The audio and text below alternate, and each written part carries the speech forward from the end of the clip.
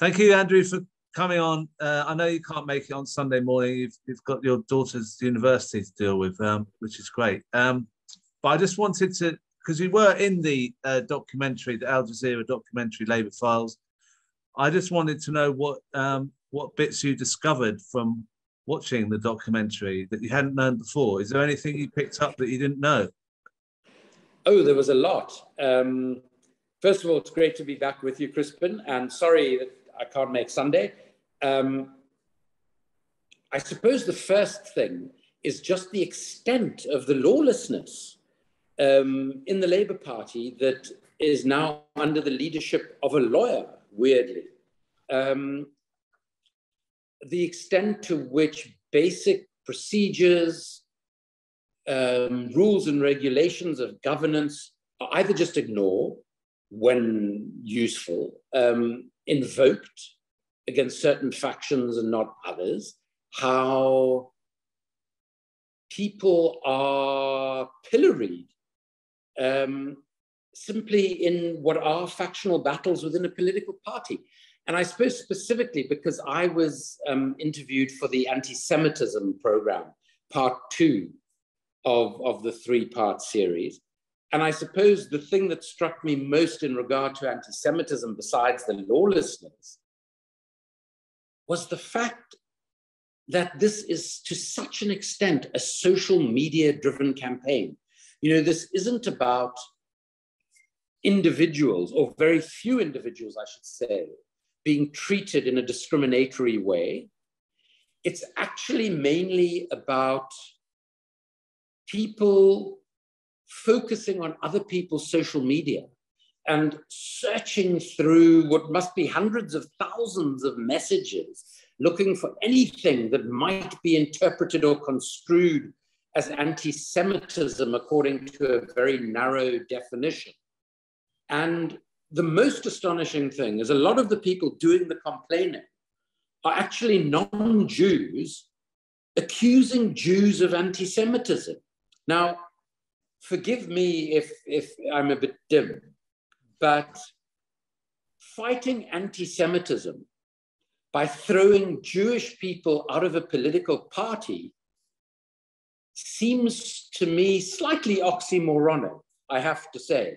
And it's born, I suppose, of this belief that there are different types of Jews.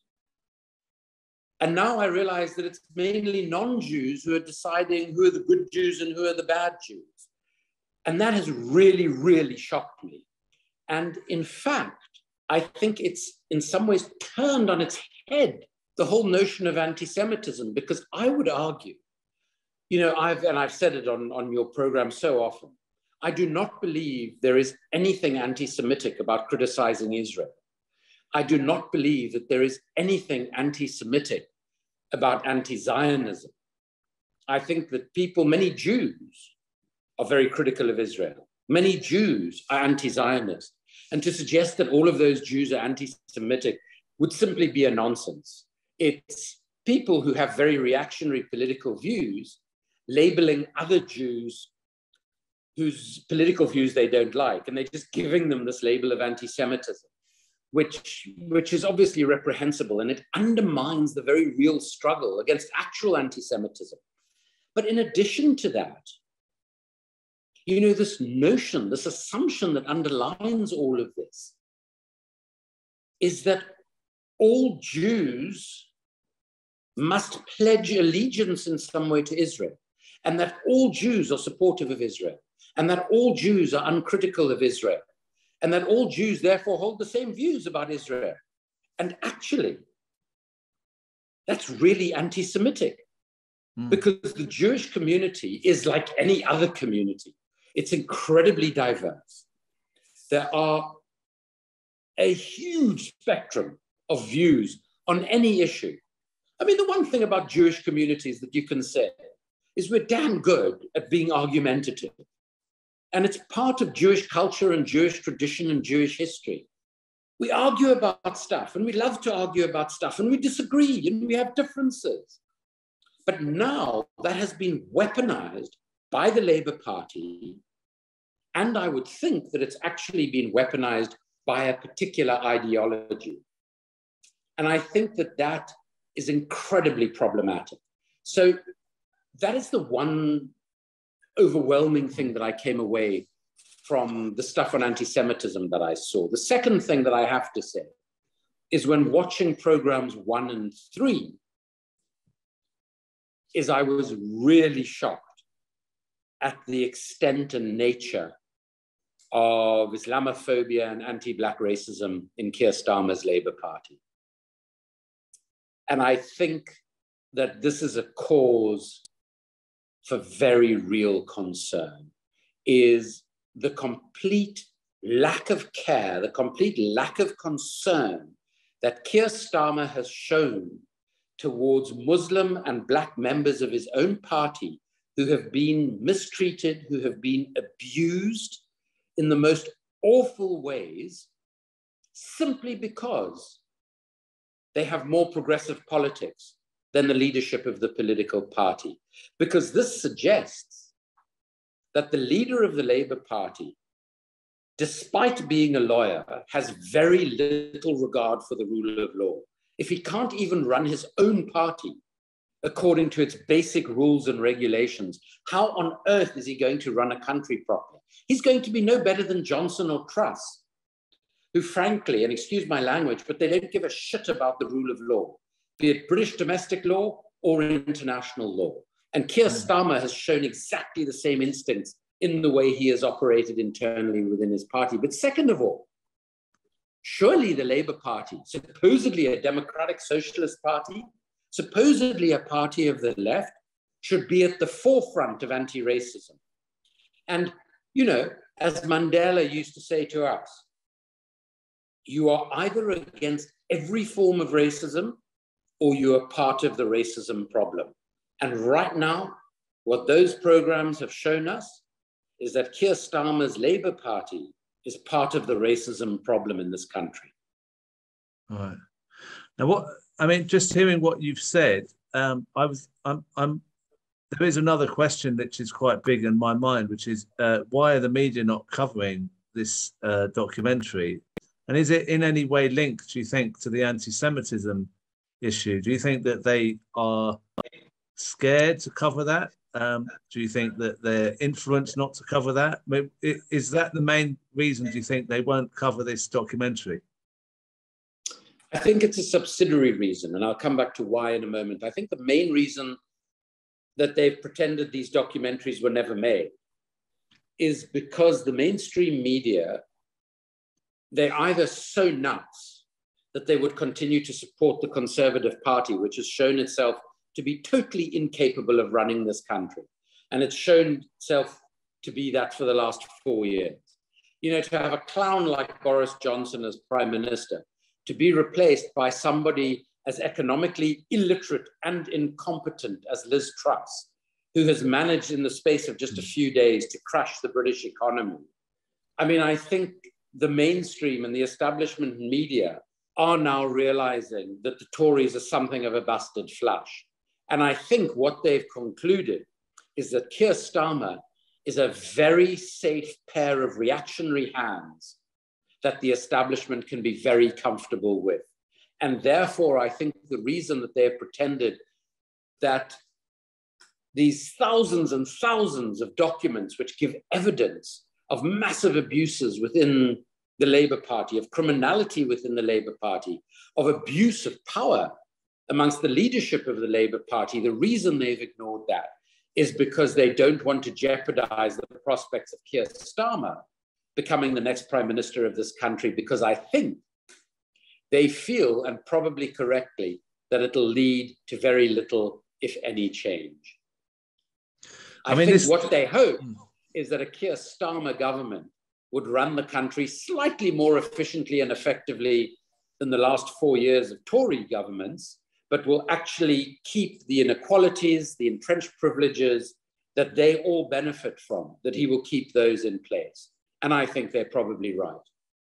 So that sort of shows the difference between how the media jumped on the Panorama documentary, but because they obviously didn't like Corbyn's politics, but they haven't jumped on the Al Jazeera documentary, because they have a kind of preference for who they want as the opposition or as the possible next prime minister?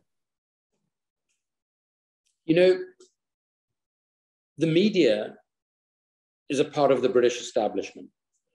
We have seen over and over again, even The Guardian, which is probably as left as the mainstream media gets, have become an intrinsic part of the establishment.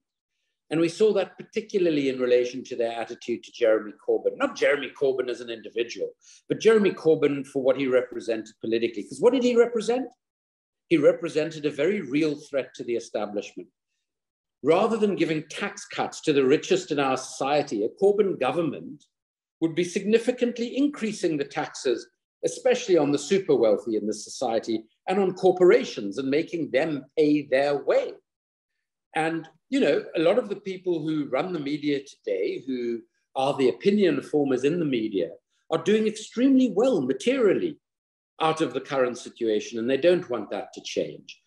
Also, it's about a corporatized vision of the world, a vision of the world in which business and politics have become completely intertwined and inseparable, in which we live in, as Greg Palast, the American journalist, says, we live in the best democracy money can buy.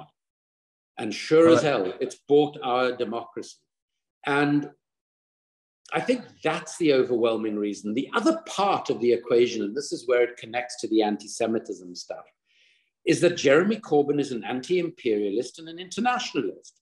So that means he wouldn't allow Britain to go to war every time the United States of America rings our bell and tells us that there's a war to fight.